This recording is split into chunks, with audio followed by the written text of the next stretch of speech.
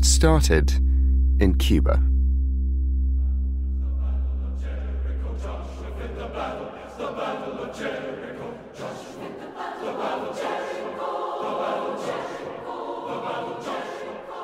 The US Embassy in Havana is a brutalist 7-story edifice of concrete and glass. Ringed by rusty security fences, it squats like a tombstone on the edge of Havana Bay. For the backdrop to a spy thriller, it certainly looks the part. At the end of 2016, something weird started to happen to people working here. It was the beginning of something seemingly inexplicable, something that snowballed into a huge, global, history-changing event. Something that destroyed lives and crippled a nation. And it started with a sound.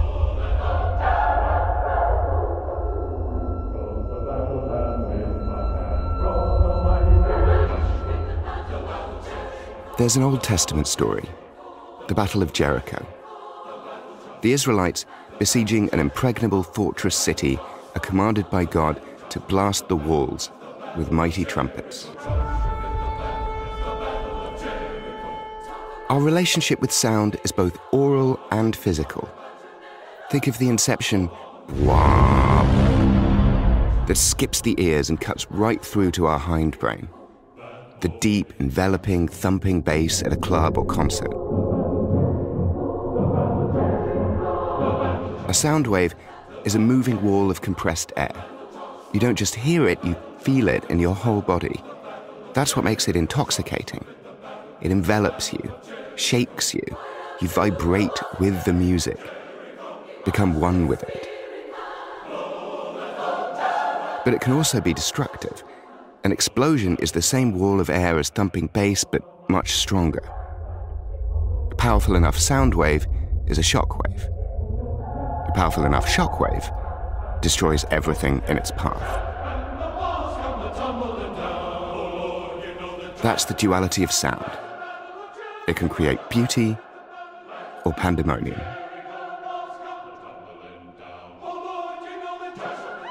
There is no actual historical evidence for the Battle of Jericho.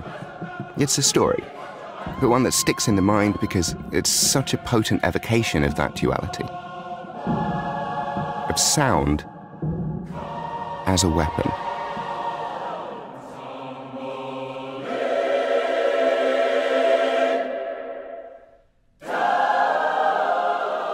From Project Brazen and PRX, this is The Sound, an investigative podcast. I'm Nicky Wolf. This is Chapter 1, Jericho. Good evening, welcome to the International Spy Museum. So glad you joined us this evening for The Sound, the mystery of Havana Syndrome. And this program is done in conjunction with the investigative podcast series by the same name from Project Brazen, PRX, and Go Rodeo. The Sound is dropping now. I myself am all caught up with episode 5. There are more episodes coming, and our program tonight, some recordings will probably be included in the series in the future. To tell you a little bit more about the series, I will briefly turn this over to producer Max Johnston.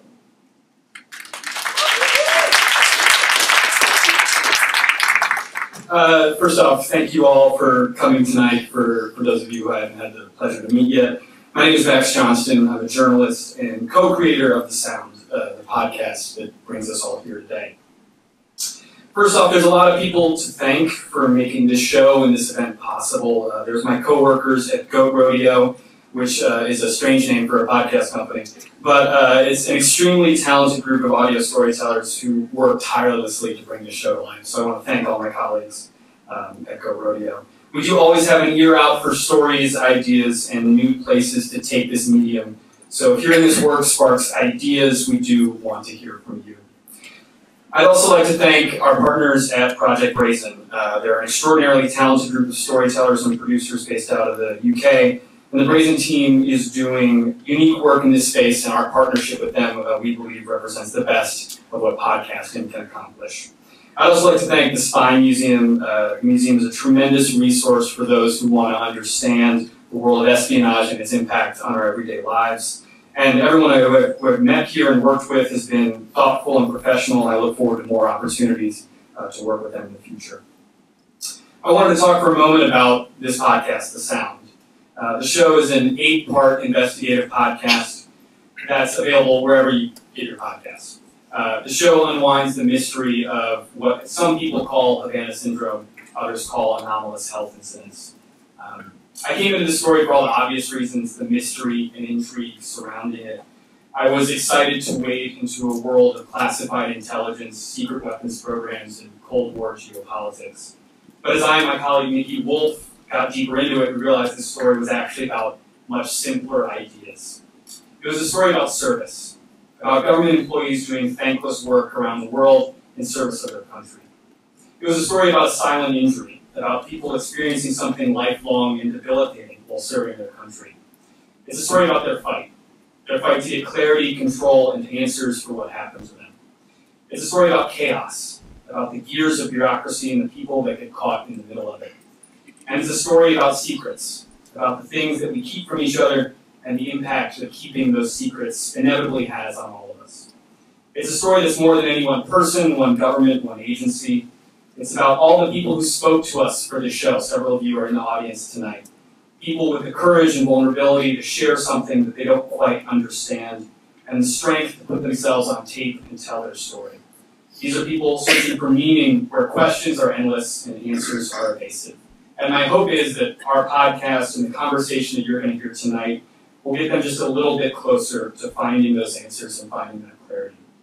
I want to thank everyone once again for supporting the show and this very important work.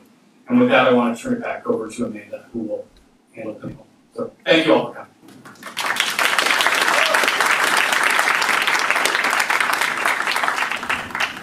All right, thank you so much, Max. Tonight, our panel will be moderated by Dr. Andrew Hammond.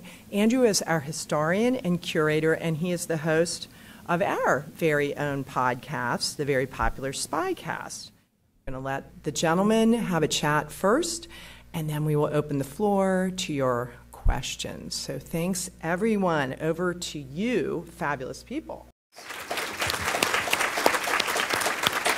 So it's a pleasure to be with you here tonight to explore this issue. And I feel like a Scotsman, an Englishman, and 2 New Yorkers, I feel like there's a joke in there somewhere. So I'll leave it to you to workshop in the reception afterwards. So we're going to discuss this issue in a second, but I just wanted to put a little bit of historical context around this, given that's what the Spy Museum paid me for. So just to put it in context, so for some people, this seems really far-fetched, right? Microwave beams. It seems like the death ray scare of the 1920s, H.G. Wells. There were all of these fantastical things that were going to happen. Let me just give you a few things that have been verified. So the period 1945 to 1962, the Thing, which is the Great Seal of the United States, was given to Averell Harriman, the American ambassador in Moscow, and there was a passive cavity resonator in there, which basically means that it would only be activated when electromagnetic beams were directed towards it. This was there for 7 years until 1952. This was there, it got discovered during the tenure of George Kennan, who actually, on this particular day, wrote the long telegram. So someone who was foundational for American Cold War foreign policy. And actually, one of the ambassadors during this time was also a former director of Central Intelligence, Walter Bedell Smith. Then, so that's 1945 to 1952. 1953 to 1977, a thing called the Moscow Signal. So let me just, I'll illustrate this by speaking about some Senate hearings that were held in 1979. So just listen to the title of this. Microwave irradiation of the US Embassy in Moscow. So this is the name of a congressional report. Let me quote from it, the opening passage. People reading this report may know that the US Embassy in Moscow was subjected over a period of approximately 25 years to microwave radiation, close quotes. Henry Kissinger, in a call with Anatoly Dobrynin, the long-term Soviet ambassador in Washington, D.C., this is a recently, not too long ago, declassified file. Kissinger to Anatoly Dobrynin, that beam that you're beaming into our embassy in Moscow, maybe you could turn it off. We really are sitting on it here, but too many people know about it. We will catch hell unless we can say something is happening, close quotes. This brings us up to the person I want to start with, Mark. So Mark Polymeropoulos, I'm going to let him tell his own story, but he's in Moscow, the same place that we've just been speaking about, going back to 1945, in 2017, when he experiences what he went through. So I'd like to start with Mark, and then from this case, Mark, a very human experience, we'll go over to Nikki and broaden it out and find out what Nikki found, some of the hypotheses, the evidence that you found, and so forth. But I think that, ultimately this is a story of human pain and human fortitude, and I think we've got a great example of that here on the stage. So if you don't mind just telling the audience your story, how this all happened for you, please, Mark. Sure. Thank you, Andrew. So I think, to start, this is probably the last place, although I have a lot of friends and colleagues in the audience, the last place I really want to be talking about myself and my health struggle. As I have gone kind of public with what happened to me, almost as a plea for help, because it eventually did get me to Walter Reed's Traumatic Brain Injury Center. But this is not something that's normal for someone like myself who spent 26 years at CIA and the clandestine services. We live in the shadows. That's where we're supposed to operate. And so the notion that first of all, I went public with it, but also that I'm sitting here talking about it is odd, to say the least. And it also kind of certainly opens you up, your whole personal life and the struggles, both mental and physical health struggles. But the story is, and I've said this many times, I'm happy to, of course, say it again for the audience. In December of 2017, I was the Deputy Chief of Operations for the Europe and Eurasia Mission Center. So I was the deputy in charge of clandestine operations across 50 countries, across the European continent and all the way to the farthest time zones of Russia. Now, I had been a long time Near East Division case officer, also worked in the Counterterrorism Center, and I was brought in this job specifically after the 2016 elections and Russian interference, not making a political statement, but ultimately they wanted to bring a whole bunch of us from the Near East and the counterterrorism world to kind of take it back towards the Russians. And so what I had to do was go to Moscow for what we call area familiarization, which in essence is visiting the embassy, seeing the ambassador there. It was John Huntsman, who was a senior statesman, a superb ambassador, but I had to go get eyes on the ground there for a lot of reasons. I had to see what I was in charge of, but also for credibility as well. I had to go kind of take a trip there. So it was a 10-day trip. I believe it was on December 5th. I woke up in the middle of the night. I didn't hear a sound, and everyone's story is different. I did not hear a sound per se, but I woke up with an incredible case of vertigo. The room was spinning. I felt physically sick. I had tinnitus, which is ringing in my ears, and it was pretty terrifying. And I say this after someone who'd spent almost 3 years in the war zones in Iraq and Afghanistan and Syria and been shot at more times than I had care to talk about. I ran a paramilitary base along the Pakistan-Afghanistan border. We were in combat every day. This was the most terrifying experience of my life because I had lost total control. Something had happened. And it was the vertigo, the extreme vertigo, which is nothing like I'd ever experienced before. The next morning I woke up. I had contact at the embassy. We went to a local pharmacy to get some anti-nausea medication. We then went to St. Petersburg along with our, all of our trailing surveillance, which is totally normal. There's some Moscow veterans here, so they'll know all about that. Nothing unusual. I felt a little bit better, and then I returned to Moscow the night after, and it hit me again as I was sitting having dinner in the Pushkin Cafe, a famous restaurant in Moscow, when extreme vertigo hit me again, and then I kind of try to survive the rest of the trip, crawled my way back onto to the airplane and came home, and it started a pretty awful medical journey, and really fights with the CIA's Office of Medical Services, where when I came home, I asked to be seen and treated, and the answer from them was, nothing's wrong with you.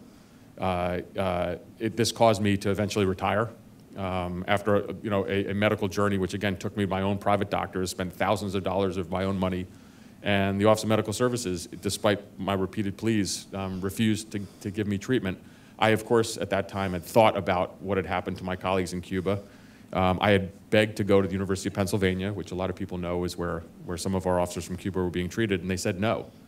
I finally retired in July of 2019, and at that time, some of my other colleagues were affected, and they were going to Walter Reed's Traumatic Brain Injury Center. It's called NICO. And even then, through my contacts at the agency, I was begging for medical care. It had gotten so bad I couldn't drive. I lost my long-distance vision. I had terrible brain fog, and when I finally made the decision to go public, it was via a journalist, Julia Yaffe. She's ill. She couldn't be here tonight, but I credit so much to her because she wrote an article about me in GQ magazine. The day it was published, 3 former CI directors called me, who I knew from my time. I retired from the Senior Intelligence Service, so I was relatively senior. And they said, what the hell is going on? Why haven't they treated you? This is a tremendous leadership fail on the part of the agency, which is correct. Because ultimately, as you know, with my 26 years at the agency and as a Near East officer, I think I was involved in every covert action program in the Middle East. Always with the notion that whatever, what the U.S. government was asking me to do, and there were some unusual things. Andrew and I, you and I have talked about this, but I always thought they would have my back, and they didn't. And even when I was retired, I was begging to get medical care, and the answer repeatedly was no.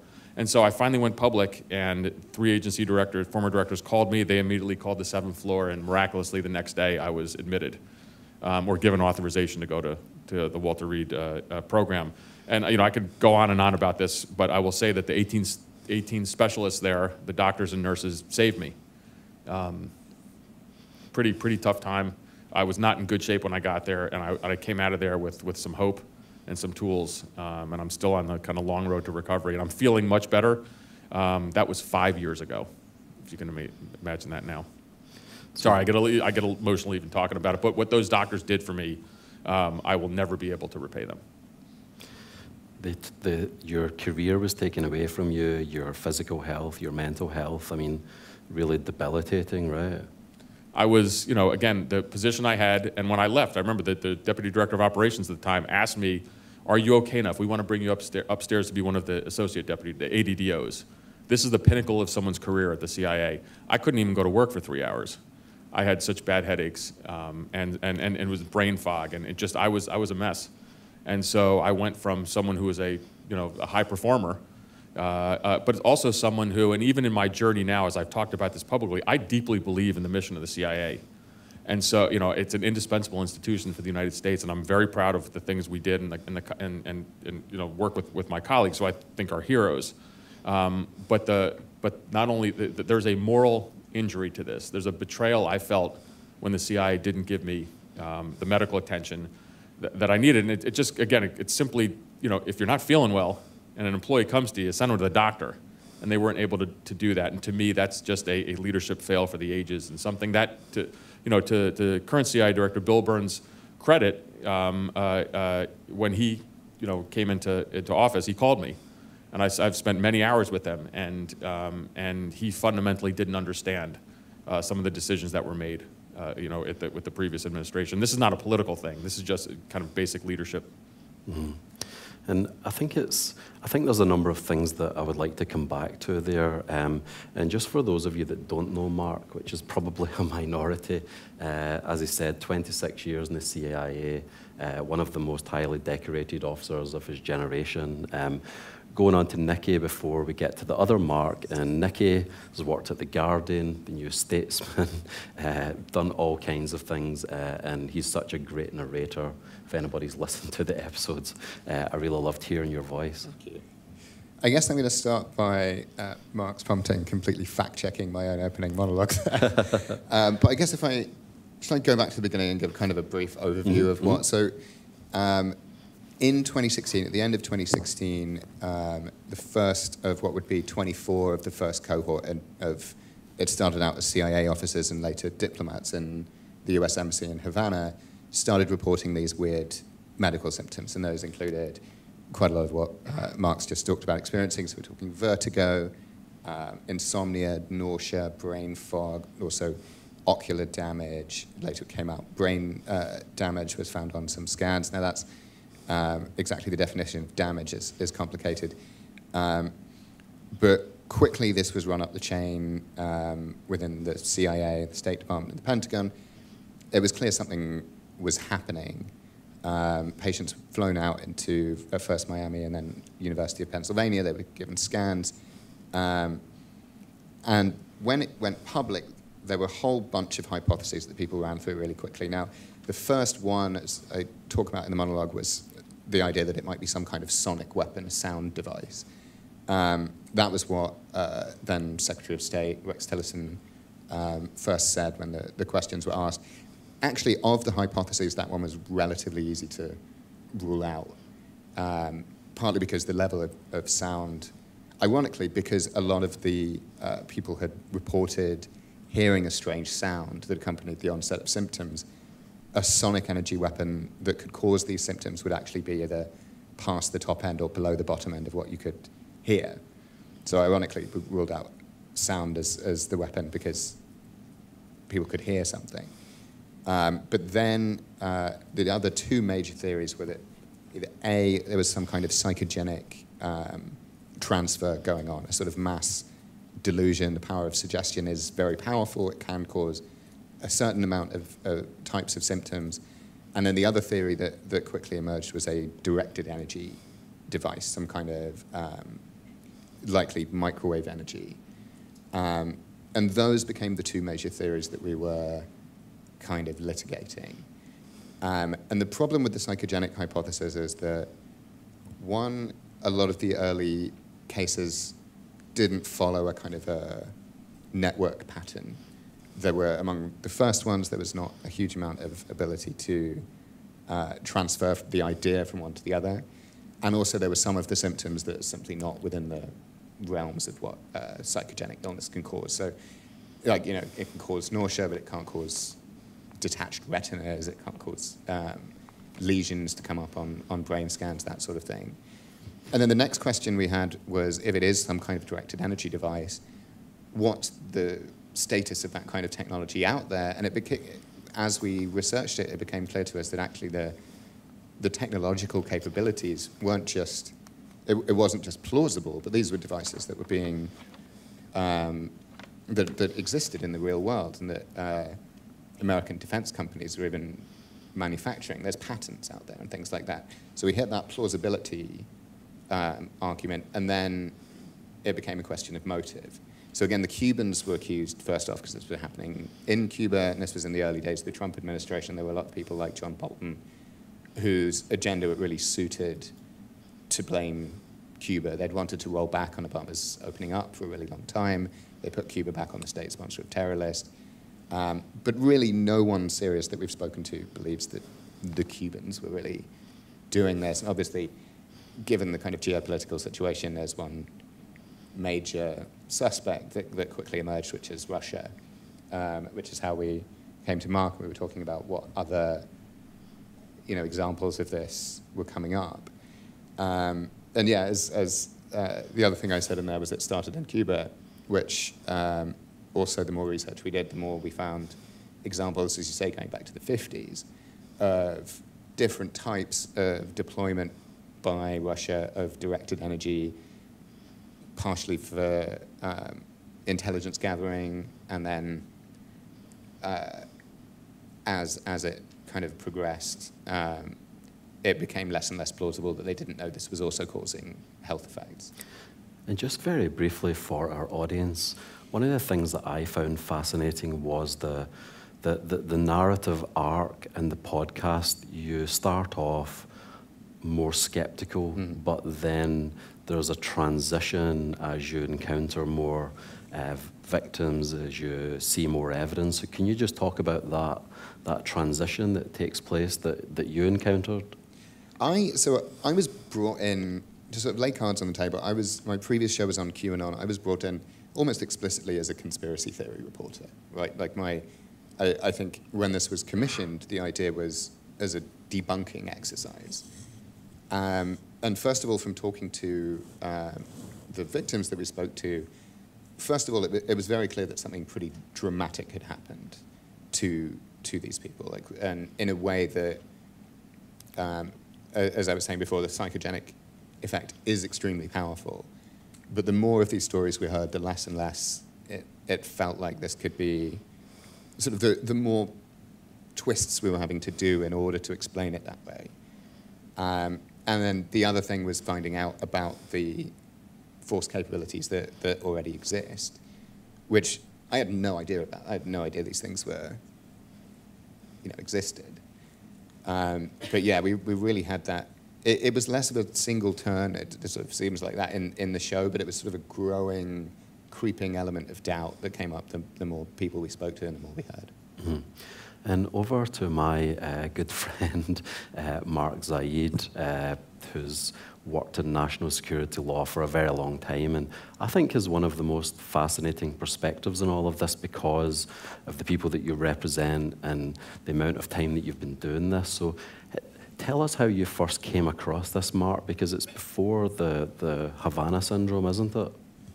Right, so I give Nikki a bunch of crap and everyone else when we always hear in the media say, it started in Havana. No, it didn't.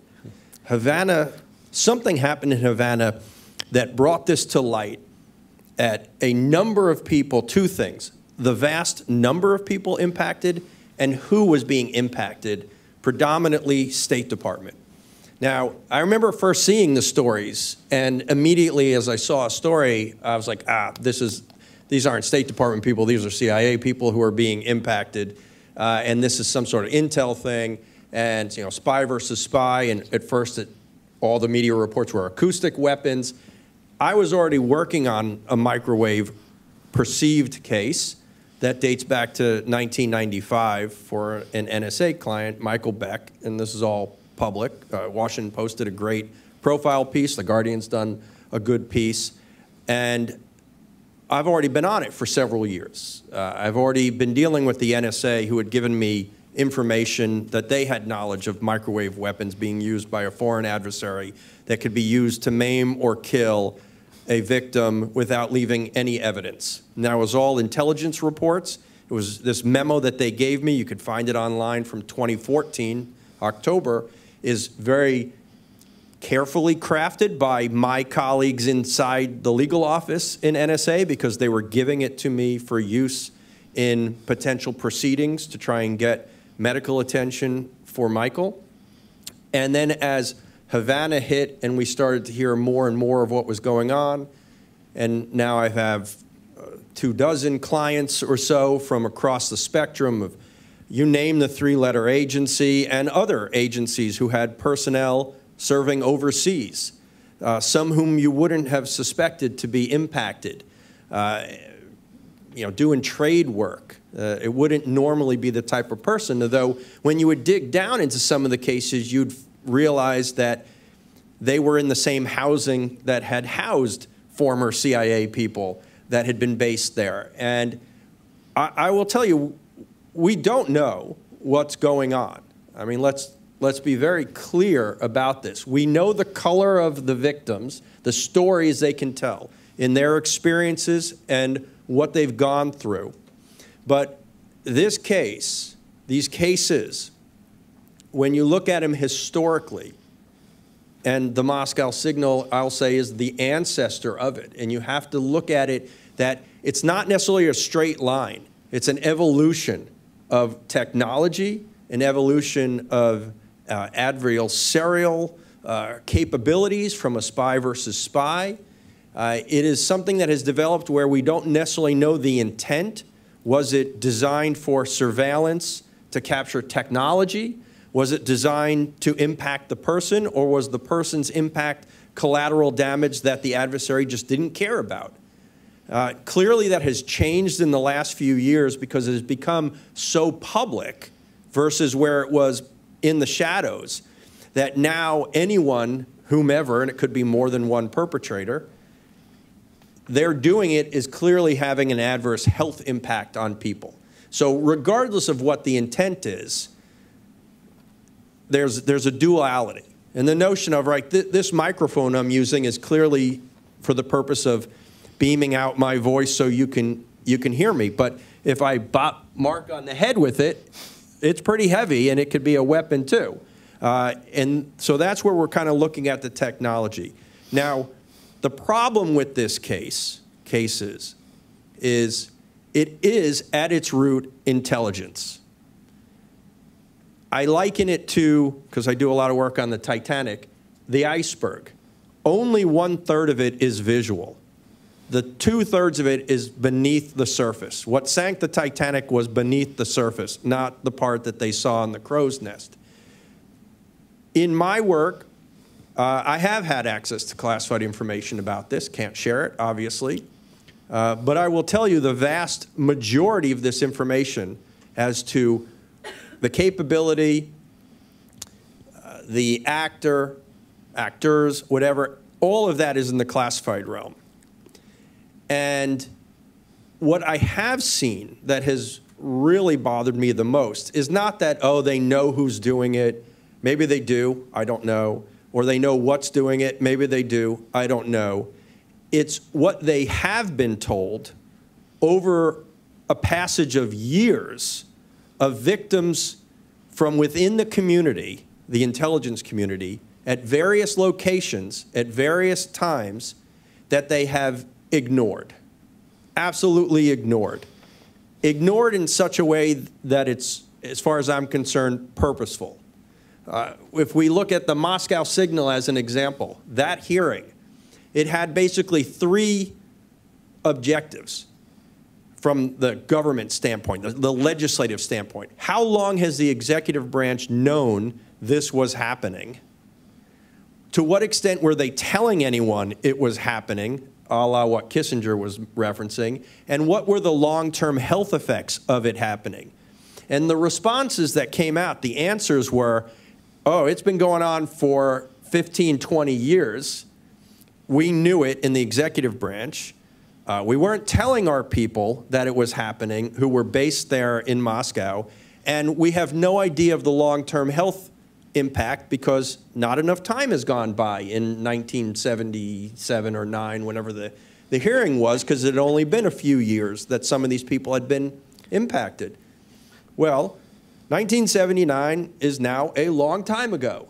It wouldn't be that difficult for the State Department or the CIA to go back, and I'm not, maybe they've done it, I'm not aware of it, to go back and identify who was based, even if you looked at the leadership in our embassy, and see the extent to which any of those individuals are, one, still alive, and if so, what's their health, or are they deceased, and what did they die of? Because those of us who have been working on this know, historically and sadly currently, a number, particularly within the agency, the CIA, a number of their personnel have been stricken with cancers, rare form of cancers, Parkinson's, leukemia. All of that could be coincident, all of that could be natural for them, but it appears to be statistically, anecdotally, at a level that is greater than the normal percentage in the population. And why is it that that's not being studied?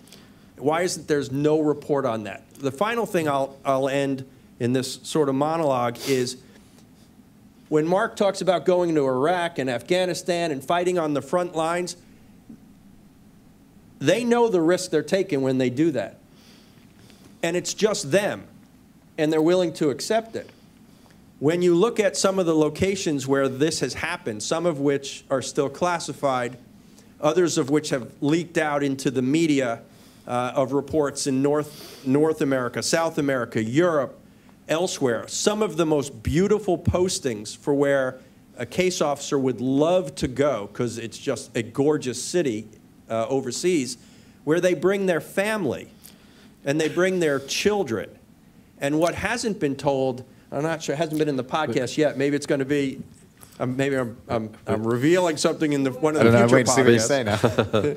But there are, including some of my clients, a lot of children, minor children, who have been impacted by whatever this is. And to go to the psychosomatic aspect, how is it that a less than 1-year-old would be psychosomatically impacted, or even, quite frankly, a 6-year-old who has no idea what's going on in their parents' lives whatsoever, and yet reports the same symptoms, but also, upon examination, is reflecting the same similar physical deficiencies that can't be explained by anything just occurring in the mind. And that's the untold story, and that's really the sad part, because trying to get them medical care, get them compensation. It's one thing when it's a federal government employee, try and do that for spouses and minor children who aren't necessarily covered in the system that they're normally accustomed to be.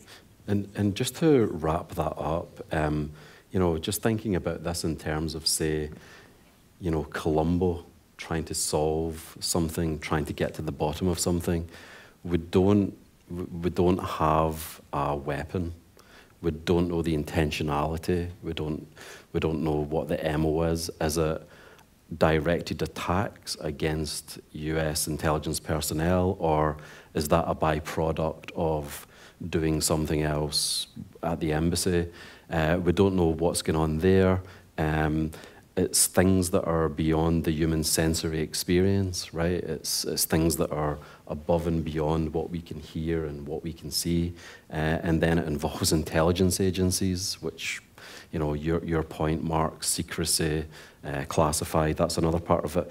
And then the final part, which is, I think significant, is this is ultimately about managing nuclear great power rivalry at some level as well, right? There's very significant geopolitics behind all of this, so I think that's quite fascinating. So just to move back to Mark, I was wondering, could you tell our audience, how does this, give them some context for the rough and tumble game of espionage, because this is pretty common, right? Harassment, and your suitcases go missing, and people have broken into your apartment and so forth. It can, especially in Moscow during the Cold War, it can be pretty rough and tumble. But give them some context for what's happened to you and some of the things that have happened to other people in the past.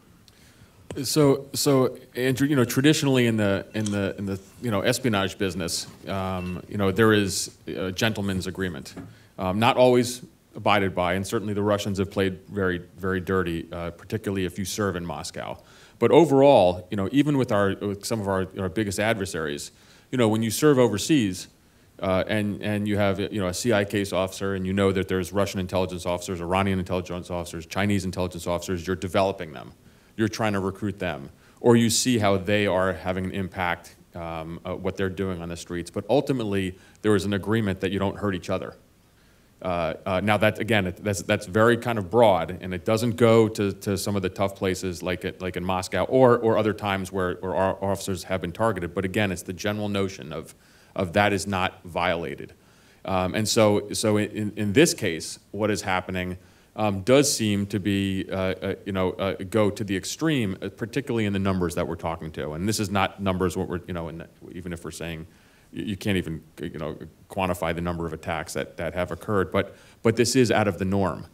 And so then, one of the things that I guess we then look to, so when I'm in places where there's a threat of counterterrorism, or we're going after terrorist groups, sure, they're going to try to hurt CIA officers. But as a Russian SVR officer, as a Chinese MSS officer, or Iranian MYS officer, necessarily going to do something like this?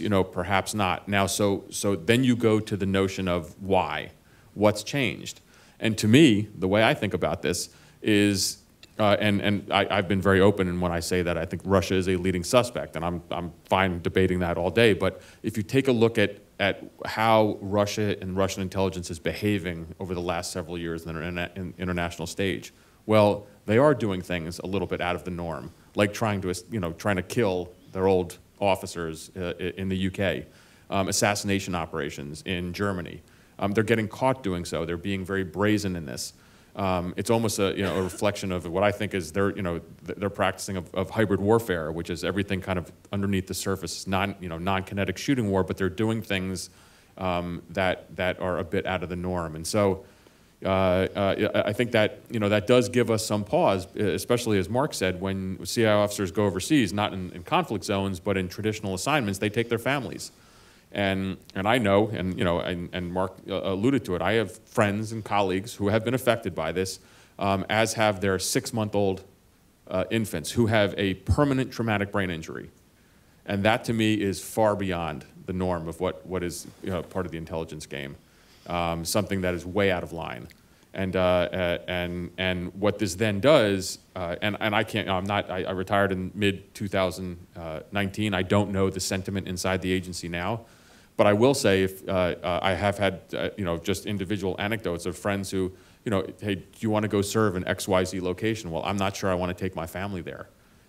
It is a barrier to overseas service, which is something that we were very proud of for many years. So I think that's something that needs to be explored. And kind of coming full circle, if you look at the reasons why, and if you want to get not conspiratorial, but so people always ask me, why has the agency not really pushed this and investigated it to the best of the ability of a world-class intelligence service? And people have different views of this. Well, what if we come to the conclusion that it's not safe to serve overseas? That's something that our operations directorate can't have happen. So I think there's a lot of reasons why you wouldn't want to kind of push this to some conclusions which might be pretty disturbing for future service if we can't find out and stop what's happening. Mm-hmm. And that's a hard thing to say. Someone, again, I volunteered for just about everything, as my wife is in the audience, as she knows. So there was a conflict that happened, I raised my hand and off I go. That's something that I think people might have pause now, and that's damaging to our ability to kind of project what we need to overseas. And I remember you describing this to me once, and you said that would be one hell of a National Security Council meeting if they had conclusive proof and everything was on the table about what would the response be. And I just wondered, Nikki, you've been through this personal journey where you encountered highs and lows and got to the end, and I was just wondering, what highs and lows did you experience? What was the I see you almost like Ulysses out there getting blown from island to island and, eating lotuses and so forth. Yeah. I mean, so one of the most staggering things that I found in this was, once it was, setting aside the question of what exactly happened for a moment, was quite how chaotic. Because coming from not the US and just sort of, you see US kind of intelligence operations as sort of, as the friend who turns up in James Bond or something, and learning that half these agencies barely even speak to each other was gobsmacking. I mean, the history of the FBI and the CIA, kind of, is loathing the right word? Would that be just like, but like not all playing great together in the sandbox, right? And so this idea that something might be happening that, I can't remember who we spoke to at State, but who basically said, I'm looking at Max here in case Max remembers, but who was basically like, yeah, if the CIA know, we'd be the last people they'd tell, right? Like this idea that all these agencies kind of have their own agendas and their own, not necessarily in a malignant way in general, but just not speaking to each other, which just delayed any hope of getting a reasonable investigation on this done. Each agency did their own investigation. They came to wildly different conclusions. And so there was a point at which all hope of a definitive answer was kind of lost because too much time had passed. The data was getting too noisy. And we spoke to, there was a National Academy of Science investigation commissioned by the State Department, one of, more than a dozen investigations or so. And they were like, yeah, it took them 2 years to pick up the phone and call us, by which time it was already too late. And that was a moment I just sort of, where we both sort of sat back and were like, damn, there was a real kind of screw-up happened here. And then there was the second US government screw-up, and Mark, actually, you can both speak to this, which is the support for the victims just wasn't there from any of the branches of government, really. They're just, the fight that people going through what you went through had to do in order to get the bare minimum of medical care was really stark to me, I thought. And was there a particular high point, or, was there a coming home to Ithaca to see Penelope moment, or?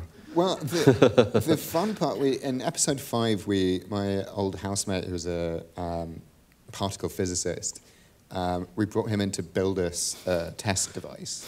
We built a microwave energy projection device, and it worked, which was we went out to a field and sort of tested it, and we were picking up, and we'd made a focused beam of microwave energy radiation, which sort of demonstrated, obviously we weren't kind of scientifically proving anything, we were writing this up for, any scientific journals, but it felt like it was a moment where we sort of demonstrated, oh, this is possible. This is a thing that we can knock together out of parts that we've cannibalized from kitchen equipment. Like if you're Raytheon, like what kind of, what does that mean for where this kind of capability might be? And that was very eye-opening. Mm-hmm. We tried to cook an egg, but it didn't quite work.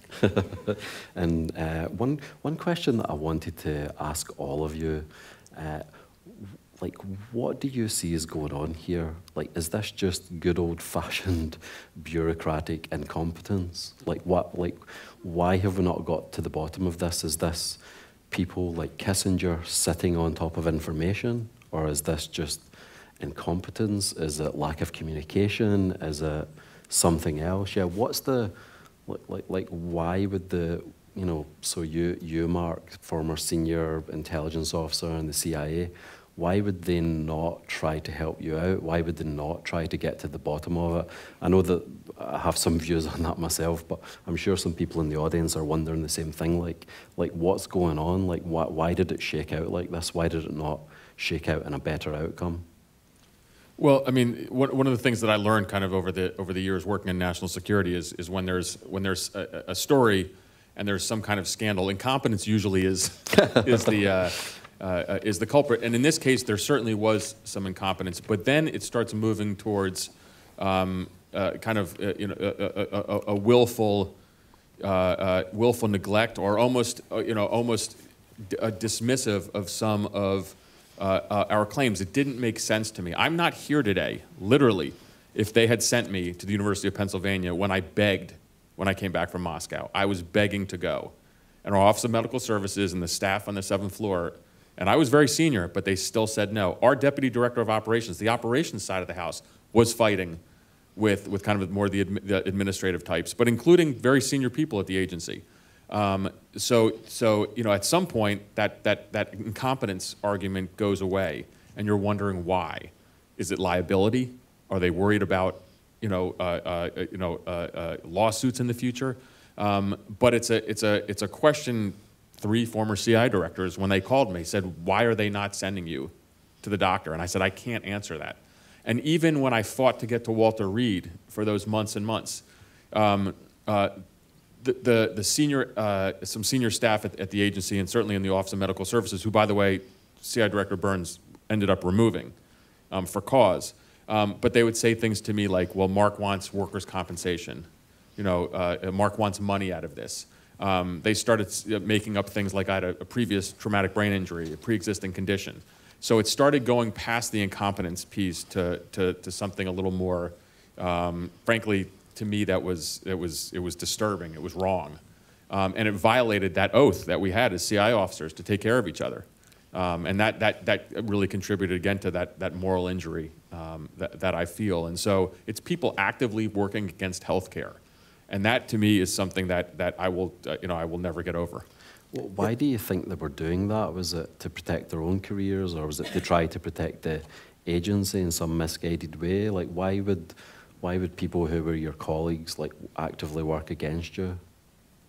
I can't answer that. I know Mark wants to answer. Okay, right, succinctly. This is my lawyer. He's very good. There are a lot of reasons. I always go back to the saying about, those who forget history are doomed to repeat it. And having been in D.C. now for 30 years working on national security cases, never having been in the federal government, at least that I can tell you, I haven't. That's what you would say. Right. That I have determined that 15 to 20 years is the line where everybody starts forgetting what had happened beforehand. And so I worked on Gulf War syndrome cases back in the 1990s and suing the government for access to data about it, working with some of the congressional task forces on it. I worked on the anthrax vaccine conspiracy matters for a number of years and shut the program down for being experimental. And we saw the same type of machinations within the agencies of challenging the existence of injuries that were difficult to identify. And that's part of the problem, because you'll have naysayers inside the agencies who think immediately that people are faking it on purpose because they want to get out of assignments, they want to get free health care, they want to get free compensation, whatever it might be. And that grows. And there is a concern, and some of it is legitimate concern because some of the symptoms are so generic and can exist for alternative reasons or just are difficult to identify, that I've heard from folks within the agencies that, you know, they don't want to just be providing lush assignments or compensation to everybody who just applies because they get a doctor somewhere in the United States to say, oh, you have a traumatic brain injury, which, frankly, you know, some doctors will, frankly, do if for whatever reason. So there are problems with identifying exactly what this is and quantifying in a way so that the government will take care. But it's all of the above of what everybody's saying. I always say incompetence first, CYA second, malicious conspiracy third. And there could be an overlap between the three of them. And we're at a point now, though, where, and the agencies are coming away or coming to it begrudgingly. I used to feel sorry for the State Department in the early years post-Havana because they were the poster child and taking the brunt of it because they had the majority of the people publicly. And they were in the dark from the CIA. The CIA was not sharing information with them. I even had that with NSA, where we had to bring CIA people up to NSA for them to meet and learn. Same thing with On the Hill as well. And then as time has gone by, cases have happened where the CIA has had to publicly identify litigation that we have under the Freedom of Information Act, where the CIA was denying, neither confirming nor denying the existence of any records dealing with AHI until we forced them to have to do so. And the same thing with the FBI, because now the FBI has victims of whom I represent. So it is spreading, and there are a lot. The problem is there's no really easy answer to these questions. But I'm just wondering if, like, yeah, sorry to keep pressing, but like, why would they do this? Are they getting pressure from the leadership at the executive level? Like, listen, we can't have 1,000 people, you know, getting specific types of treatment or specific types of compensation. You know, I'm just pressing because I'm trying to get an answer here. Like, what's the reason behind this? Do you have any idea, Nikki? Is it just one of those things that historians will find out in 50 years when everybody's moved on? Yeah, I mean, I think, as you said, I think there's a lot of ass covering going on. A sort of, oh, we sort of said this to start with. It would really undermine that first position if we now come back and start approaching it in a different way. Yeah, it's kind of, it remains kind of inexplicable to me, the way the fight that people have had to go through. Well, I mean, I like to apply Occam's razor to most everything I do, and I work on a lot of conspiracy cases in trying to whittle them down so that they're no longer, frankly, conspiracy cases. But if you just flesh this out and think of it from the government standpoint of what, if this is what we think it is, what would that mean? And some of it was already mentioned. Litigation, right? If we've known about this for decades and we didn't warn our people, and they've been suffering for health impairment over the years, and some have died as a result of that. Is the government responsible for it? To what extent we've been doing this to anybody else? Not in a way to harm people, but if it was a harassment, spy versus spy, one possibility.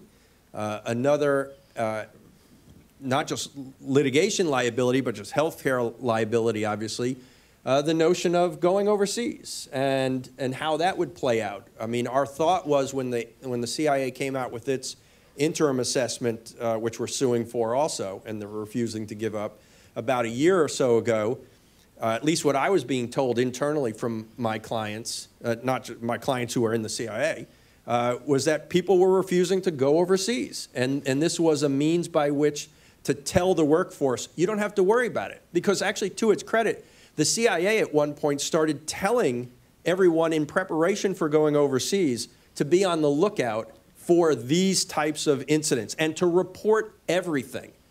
And they got flooded with people reporting everything. And that started to raise a lot of concerns. And then the final real serious consideration to give, if this is again what we think it is, and we've had incidents here in Washington, D.C., including of some of my clients at the White House, if it is an adversary targeting our people, it's an act of war.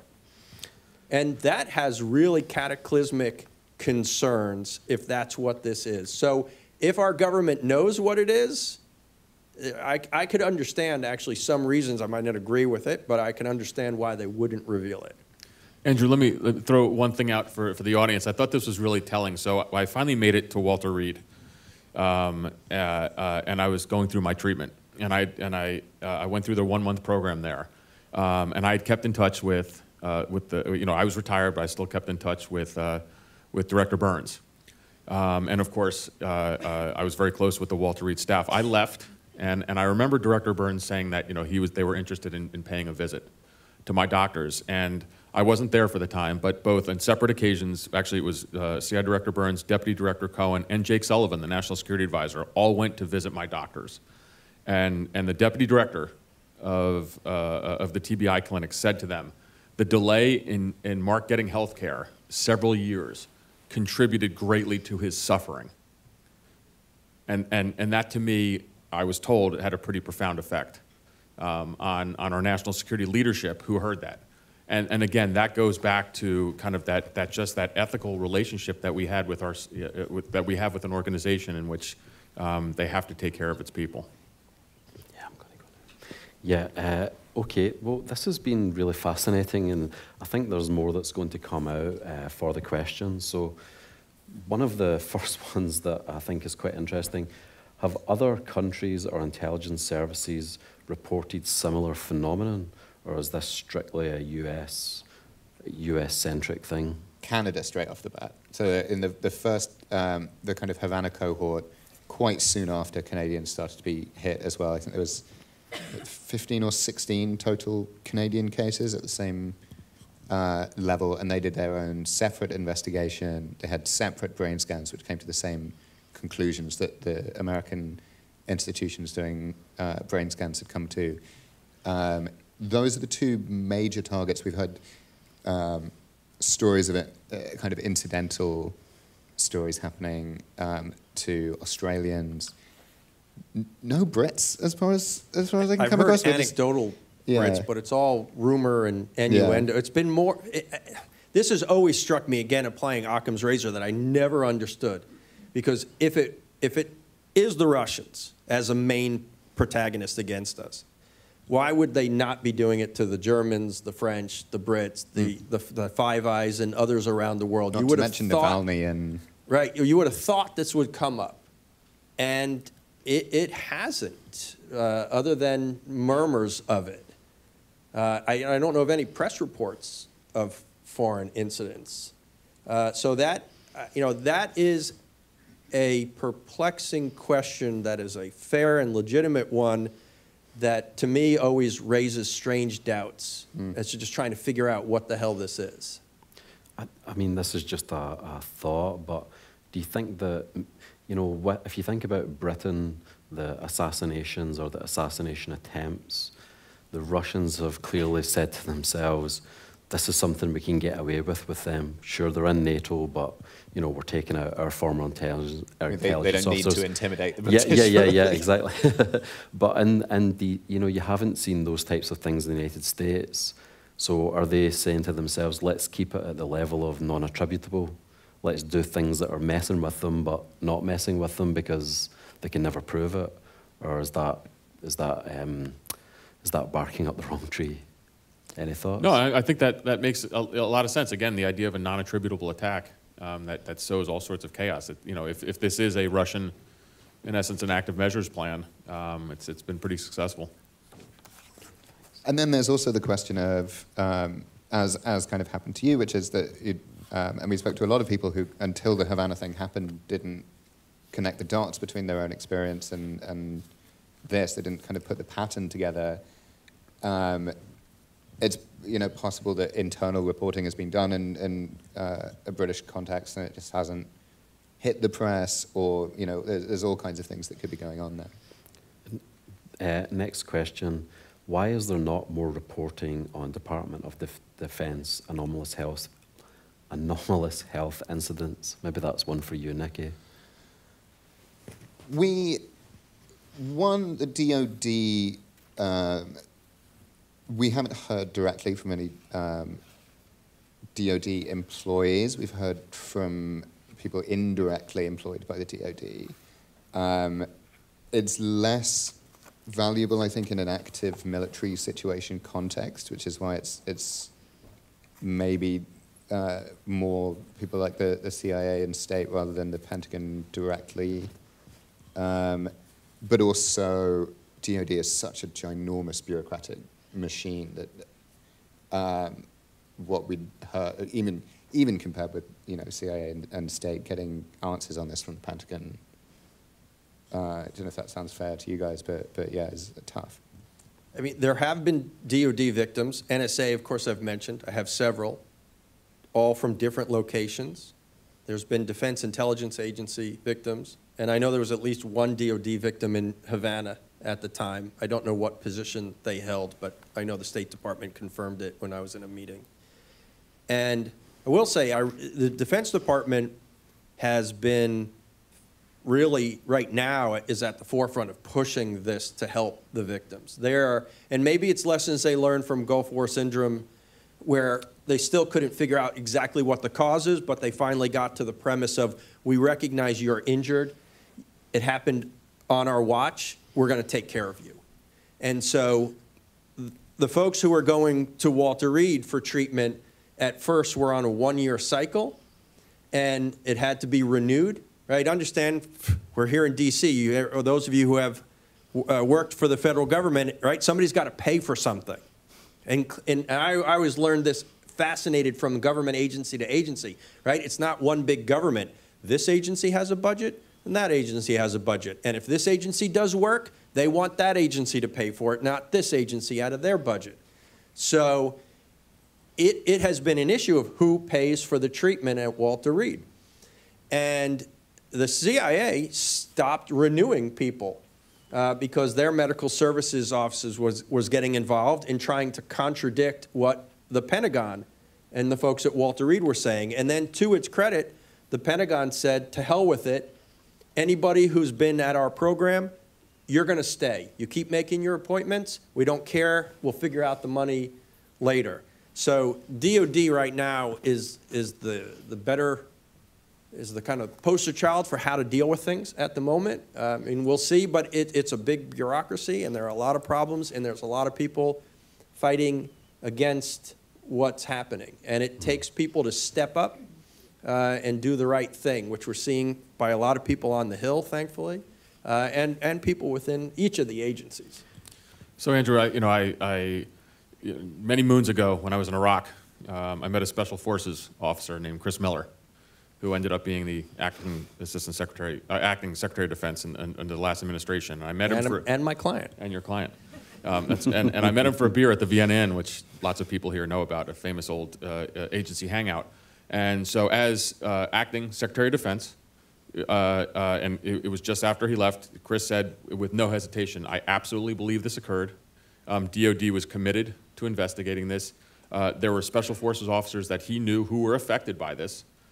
He was as clear as can be in that statement. And one other thing I'll add, at the end of this is, Walter Reed is a U.S. military facility institution, And they're the doctors who diagnosed me with a traumatic brain injury, who said that testing and imaging showed something had occurred to me, and this was not a pre-existing condition.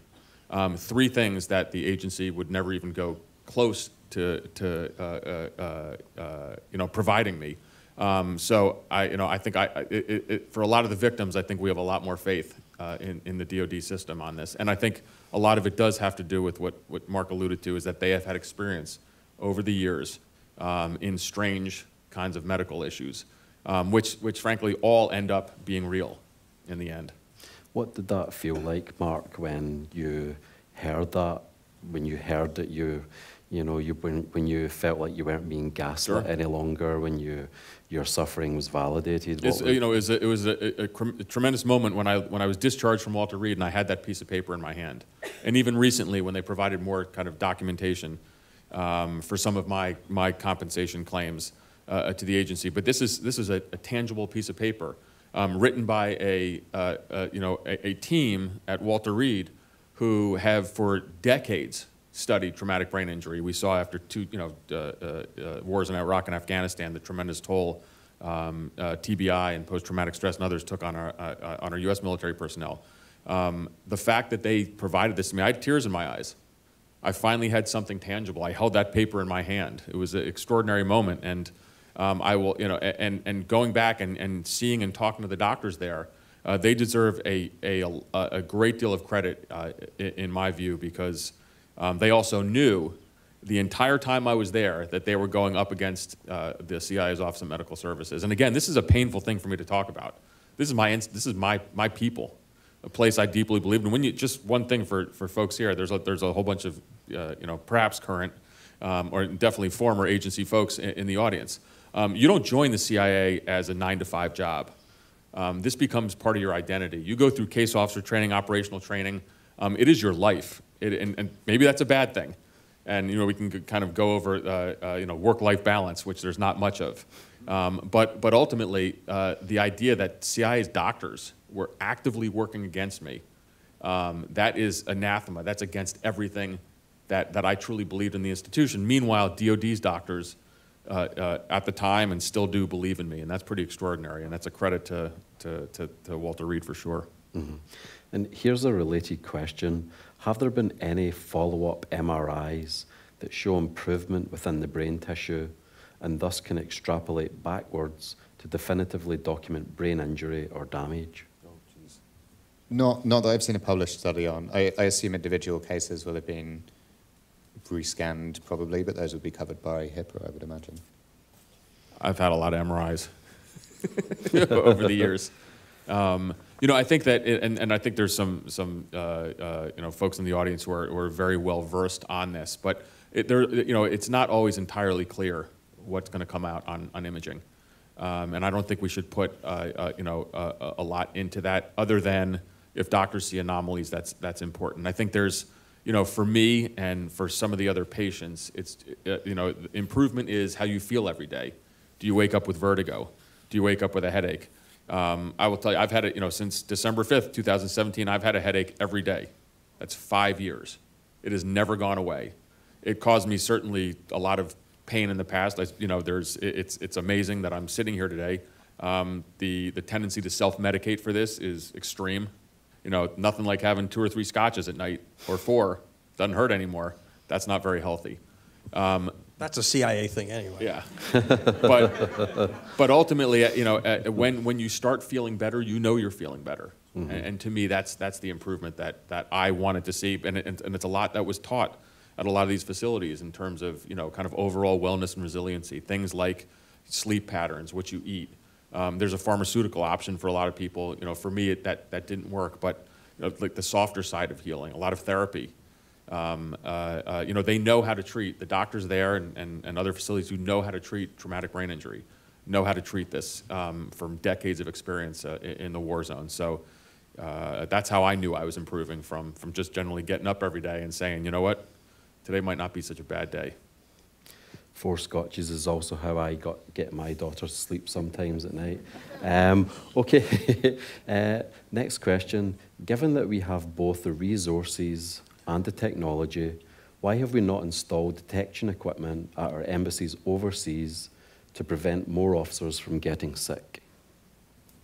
They started giving detectors quite soon after the first alleged Havana incident. The problem with a detector in terms of what's unclassified is that what you're talking about is an RF frequency meter, which kind of picks up almost anything, right? I'm sort of looking at the two people who've had classified clearance. I don't know what the actual state of detection and countermeasures is on this.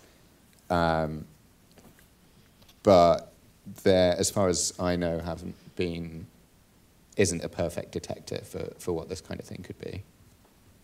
Yeah, it's complicated, obviously.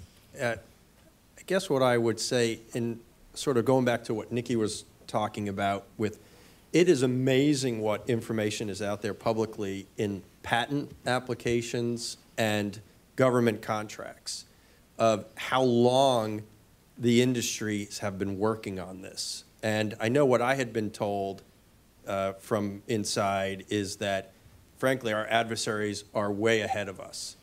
And some of it was because people just made decisions to where they were going to focus on work, what was the applicability of it.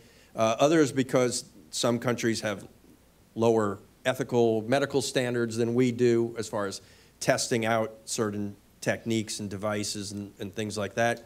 One of the things that I found fascinating, going back to the history, I had some connections with some old-timers in the agency, separate and apart from this, and in their belongings, when this one guy's dad had passed away, who had been in the agency in the 50s and 60s and 70s, he found these Kodachrome slides, right? Remember old Kodachrome slides, among his dad's possessions, and sent them to me because he knew that I was working on these issues.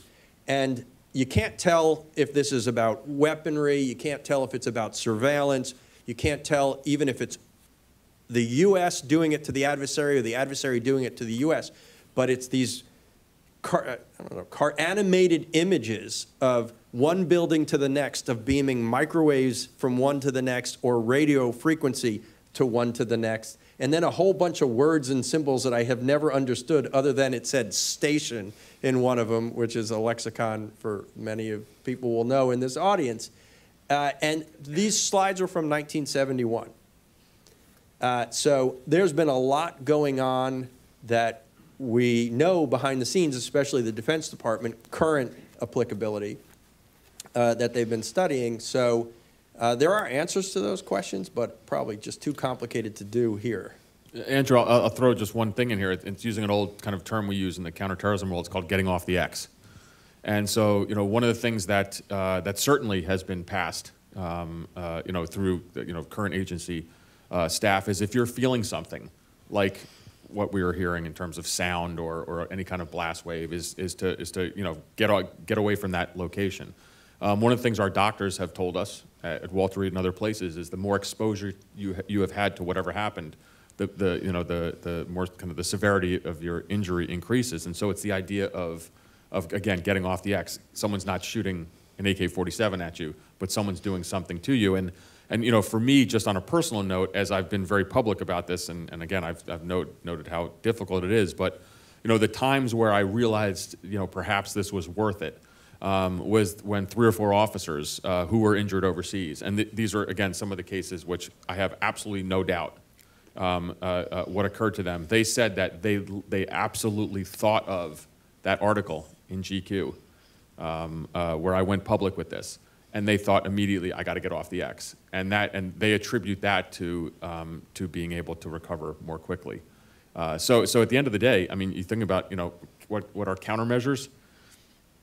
It's if you feel something, kind of move out of that location as quickly as possible, and that to me is probably the only thing in terms of advice, rather than any kind of technical thing you're wearing, a body worn device or something in your apartment. There's been people have tried that. I mean, there's been a whole bunch of officers who have had things to try to detect some kind of microwave blast or something. That just, to me, that hasn't worked. Mm-hmm. Yeah, and I will add, there is evidence, and when I say evidence as a lawyer, it doesn't mean it's good evidence, but there is evidence from technology, cell phones and computers, of at the same time the human is feeling something, the cell phones were going crazy and the computers were going crazy. This goes to what I was saying earlier of where my anger and frustration grows, is to trying to understand what's going on the inside as far as studying this, because I know I have clients who have this evidence, and we've offered it to the government many times, and either they don't take it or they take it, and then it just goes into, you know, Indiana Jones' vault at the end of the first movie and just disappears. Well, I've been informed that we have to wrap up, unfortunately. It's been such a great conversation. I've really enjoyed speaking to you, gentlemen. I think it would be good to close out with you, Nikki, because we came here because of this fantastic podcast, which is casting a light on this important issue. So I just wondered if you could tell us a little bit more about the next venture. I know that you guys are working on something else intelligence related, which I think is quite interesting. So me and Max have made a rule that we're not talking about the next season until after this one is done. It has been after they shot down that Chinese spy balloon, and my boss, the commissioner, was immediately like, "We're doing UFOs next," and I was like, "Jesus Christ." But yeah, not sure yet. So dealing with the intelligence community, how has that experience been for you? I mean, so I've done national security reporting when I was at The Guardian, and a lot of that was about the interface between local police departments and national security, and that was also similar experience to you've spent your whole career kind of trying to twist Freedom of Information Act answers out of. We had that same. You find yourself running up against the impetus of just don't talk about it, just don't, especially not to press, but in general, to sort of leave it, allow it to be classified, bank it, put it in the Indiana Jones vault. Yeah, it's obviously, you know, hugely an important kind of area, but it is a frustrating reporting experience to be reporting on these agencies that instinctively don't like exposing things to sunlight. Mm-hmm. Well, thank you very much. Could you all put your hands together to thank our panel, please?